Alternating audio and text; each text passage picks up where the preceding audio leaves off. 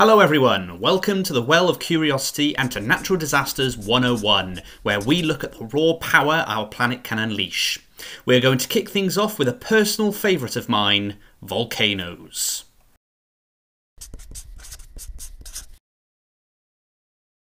A volcano is an opening in the Earth's crust, where magma, a mixture of red-hot molten rock, mineral crystals, solid rock fragments and dissolved gases from inside the planet erupts onto the surface, where it is then known as lava. This magma is produced by the melting of rock in the Earth's upper mantle and lower crust.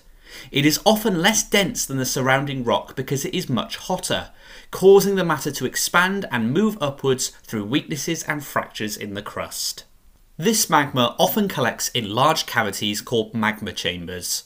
From these it rises through channels called conduits until it reaches the surface on land or on the ocean floor. Repeated eruptions in the same location can lead to an accumulation of volcanic material, creating a volcano.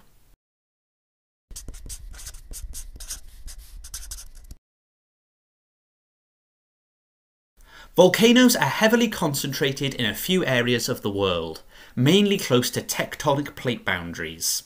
In some places, the plates are moving away from each other, splitting apart to allow fresh magma to well up from below to form volcanoes. At other boundaries, one slab of rock is forced beneath the other in a process called subduction.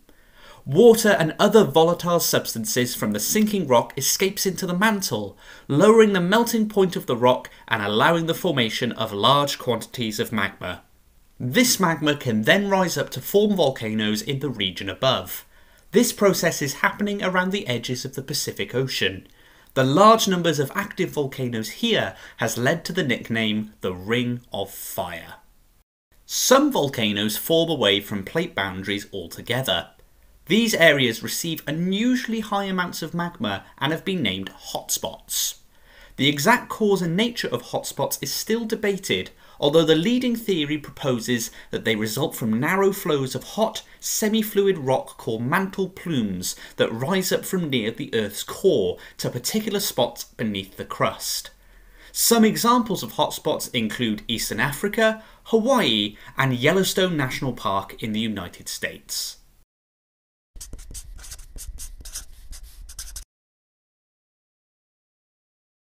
Volcanoes can take many different forms.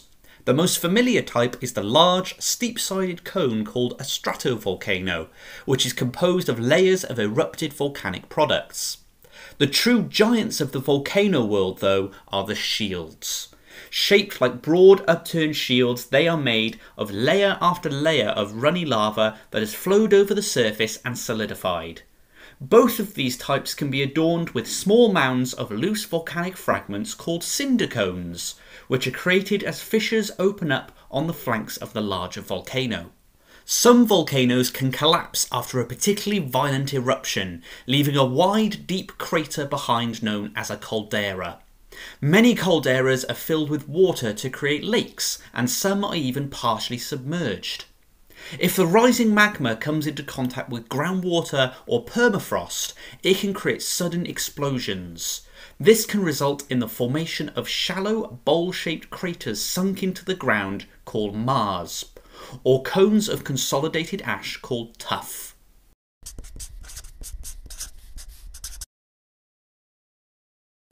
Volcanic eruptions fall into two broad categories. Effusive eruptions result in fairly gentle, quiet outpourings of lava onto the surface. The lava is often quite runny and contains little gas. However, if the magma is a lot thicker and contains more gas, or if the path of the magma is blocked, then pressure can build up beneath the ground to be suddenly released to create a more violent eruption known as explosive. Explosive eruptions cause the magma to fragment and be expelled upwards to create a large plume of rock, ash, gas and dust. The strength of volcanic eruptions is measured on the Volcanic Explosivity Index, the VEI. The scale goes from 0, the least powerful, to 8, the most powerful, and is based on the height of the erupted plume and volume of material that is expelled.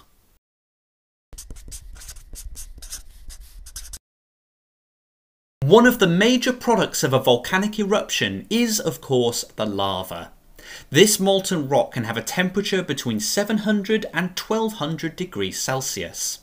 Although thicker and stickier than water, lava will flow over the ground under the influence of gravity, as long as its temperature remains high enough, before eventually cooling to form solid rock. There are several different types of lava, based on temperature and composition. The hottest lavas are called basaltic, which comes in two main forms. Pahoehoe advances as a series of lobes.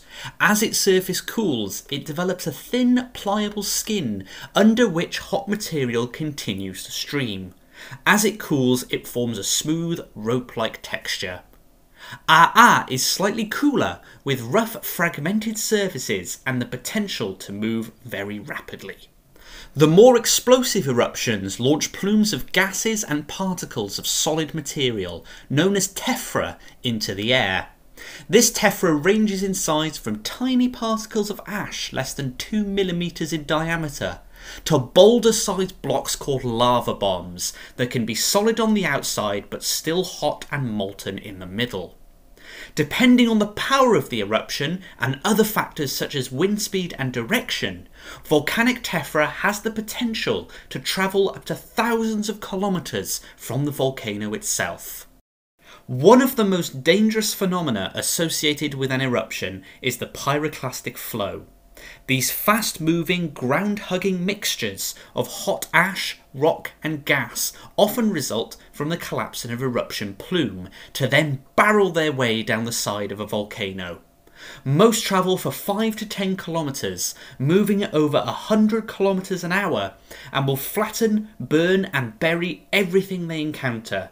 Those that contain more gas and less solid material are known as pyroclastic surges, which are more turbulent and often travel much faster than their more dense cousins.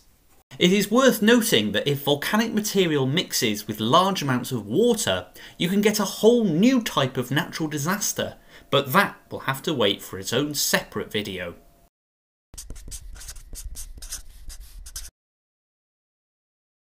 Many of the world's most dangerous volcanoes are monitored scientifically. Although volcanologists cannot predict exactly when or how a volcano will erupt, they can warn of an increased risk of an eruption using a variety of different methods and tools. For example, volcanologists will analyse the gases emitted by a volcano, use seismometers to detect tremors in the ground, and employ instruments called tilt meters to measure any bulging on the flanks. An increase in gas emission, earthquake frequency and intensity, and bulging of the ground can all indicate that magma is welling up and that an eruption is imminent. Once scientists have thoroughly studied a volcano, they can produce a hazard map. This can be used to show the major danger zones, for example the most likely routes of future lava flows. When the risk of an eruption is high, people can be advised to move away from these danger zones or even evacuate the area completely. Now that we have had an overview of volcanoes, let's look at a particular example of an eruption.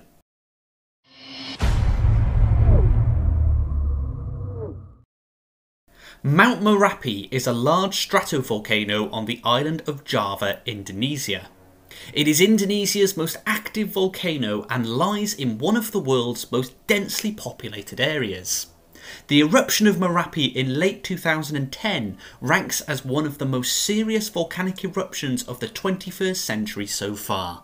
Towards late October 2010, a sharp increase in earthquakes and bulging of the volcano was detected. The order to evacuate was given, but unfortunately many people did not comply, remaining in their homes. In the days that followed, Merapi produced a series of earthquakes, explosions, ash plumes, incandescent lava avalanches, fireballs, mud flows and pyroclastic flows that killed more than 300 people and displaced a further 350,000 people from their homes. The eruption devastated the surrounding region, blanketing forests, farms and plantations in a thick layer of volcanic ash. The ash plumes were so enormous that they caused major disruption to air traffic across the whole of Java.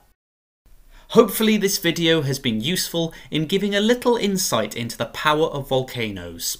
We will continue to explore the natural disasters that our Earth can unleash, but for now, stay curious and I'll see you next time.